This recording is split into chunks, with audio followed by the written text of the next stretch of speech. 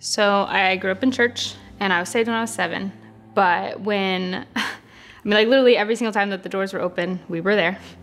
But when I was in college, I kind of, you see things that you don't see necessarily in the church life, and just made a lot of really bad decisions, a lot of bad company, just found myself in places and, just doing things I should not have been doing. And I found myself at a part where I felt like it was unforgivable, some of the things that I had done, that I couldn't go back because, I felt like I was a disappointment, that I was too guilty, I was ashamed, felt like I was a failure, all those things. And so I just didn't go to church.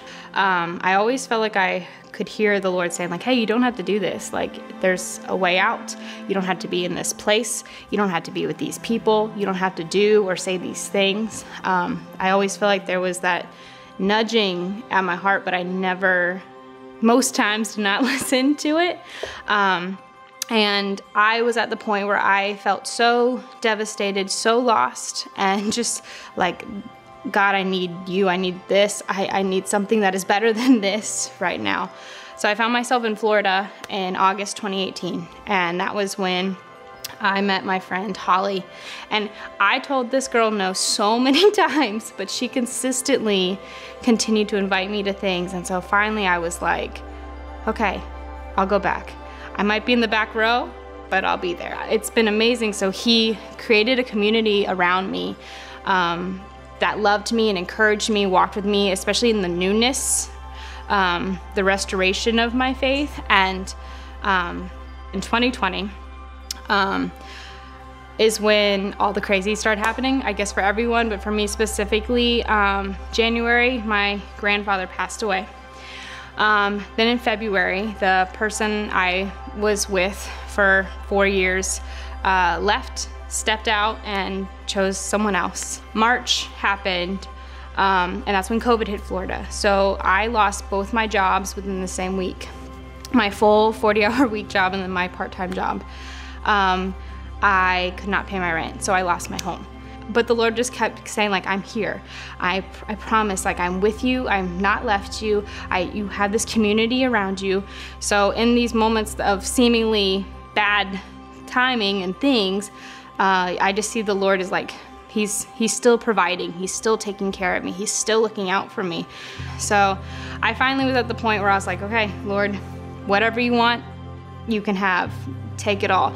And the thing was that the Lord was like pruning me, because He was taking away the things that I found identity in, like my family, my love, my home, my career, just things that I had, that were important to me, that were just kind of overshadowing God in my life. So July 1st. So I woke up and there was a man in my room and he had a knife. And I woke up dead asleep. And I was able to fight. And he didn't take anything. I was the target. And but I was able to wake up, fight, disarm him, and get him out of my house.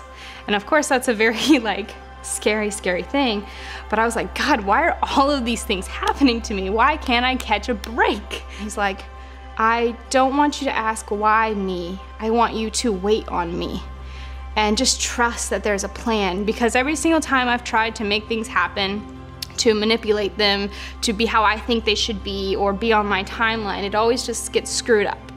And the Lord's like, my timing, my plan, my purpose, it is all perfect and it is for your good. And so I was like, okay, God, I don't understand what's happening. Craziness, everything I have loved, fought for, wanted is gone. So what is left? And He's like, me, I am what is left. I am fighting for you. I have loved you. I have protected you. I have provided for you. I have pursued you. And I will continue to do all of these things. Like, you want to see how much I love you? Here it is. Like, I love you. You're not too far gone. And everything you have to offer is worth it. Like, your identity is not in any of these things. It is in me and me alone. And so He's like, just rest. So I guess you could say a month later, August 1st, I got my job in Hoboken, and September 1st, I moved. Every day, it's better just trusting in his plan and knowing that there is something far better than I could have ever asked or imagined.